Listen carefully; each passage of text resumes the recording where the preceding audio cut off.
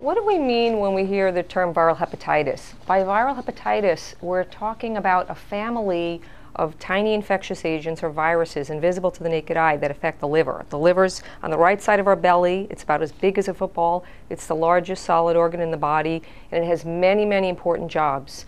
It's a filter, it's a storage tank, it's part of the immune system, and we need our liver to live.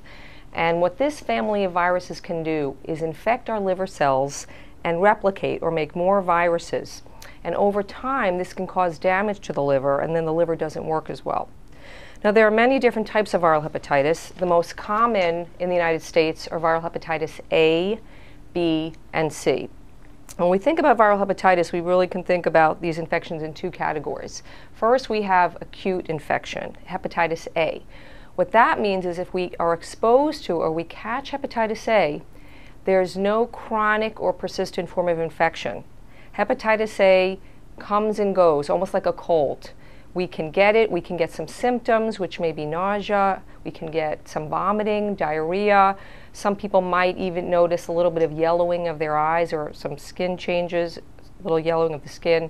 And then all these symptoms go away on their own within a few days or weeks. And there's no permanent or chronic form to viral hepatitis A. We don't need to use any medications. Now, on the other hand, there are two types of viral hepatitis, hepatitis B and C, which may not clear up on their own. And with hepatitis C, about 85% of people who become infected do not clear the virus on their own and develop a chronic or persistent form of infection called chronic hepatitis C virus infection.